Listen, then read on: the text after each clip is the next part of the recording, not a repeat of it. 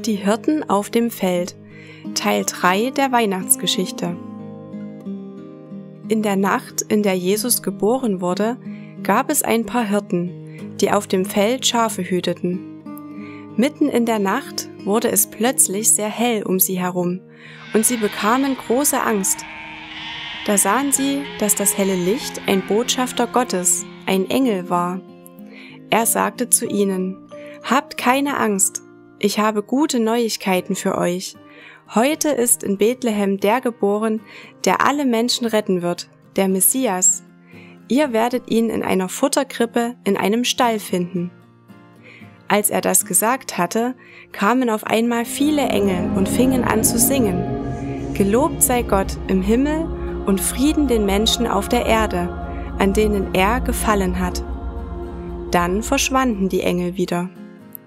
Die Hirten ließen alles stehen und liegen und suchten den Stall in Bethlehem. Als sie Maria, Josef und Jesus gefunden hatten, freuten sie sich und dankten Gott für dieses Kind.